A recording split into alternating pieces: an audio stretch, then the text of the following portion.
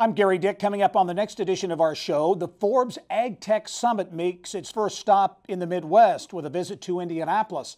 Are the ag biosciences the next big thing for Indiana?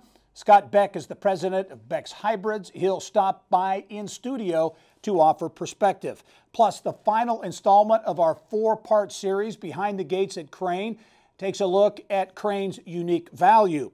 Orbis Education is a company founded on better healthcare education. They are growing in a big way. We'll take you inside the company.